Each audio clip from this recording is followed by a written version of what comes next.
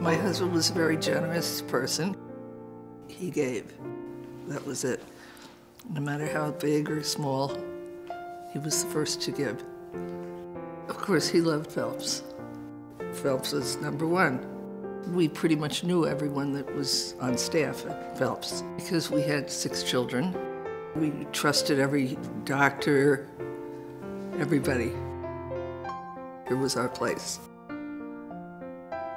My husband loved Phelps as much as I did. I think it's important that people support Phelps. You might need it someday. Phelps was a very special part of my parents' lives, and my dad and my mom grew up in the Tarrytowns, what they called North Tarrytown, before it was Sleepy Hollow. And so their children were born here. A couple of their grandchildren were born here. So Phelps had a huge, huge part in their lives. I would say if there was one word to describe Phelps, it would be family. Because when you need them, they're there. What Phelps did for my dad after his lung transplant is just, you just can't believe. I mean, they're the ones who really kept him alive for 12 years because, you know, it's one thing to get the transplant, but then you need the care day to day. And we just had attention from the most wonderful, wonderful people. You would have thought they were taking care of their own parents. It was beautiful. Over the course of my dad's life, my parents attended tons and tons of events. But the Champagne Ball was so special because they knew everyone, they knew all the doctors. It was always the biggest event every year that my dad looked forward to.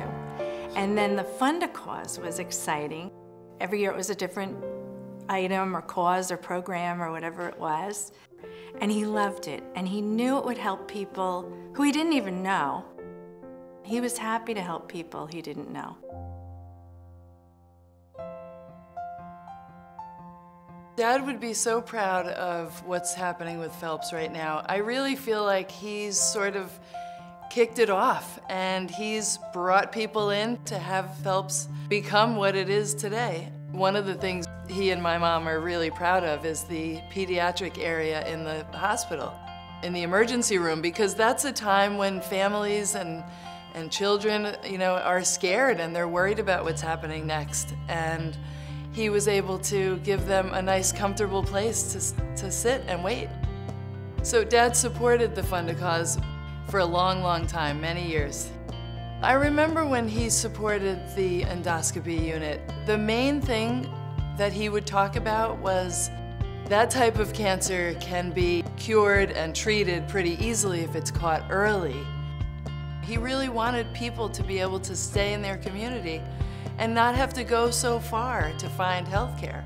And he would be so proud to know that spending his life in this town, taking care of this hospital and seeing what it's become, he would just be so proud that he's being honored. He loved his town that he grew up in, and he loved his hospital that he grew up with. I actually met Tom as a young boy in Tarrytown.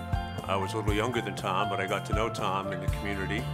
Tom became my mentor when I joined the bank board of Union State Bank, where Tom was the president and CEO. So this is a special day and a special event for me. This is a story of a man who gave back to his community, made sure that his resources could help people.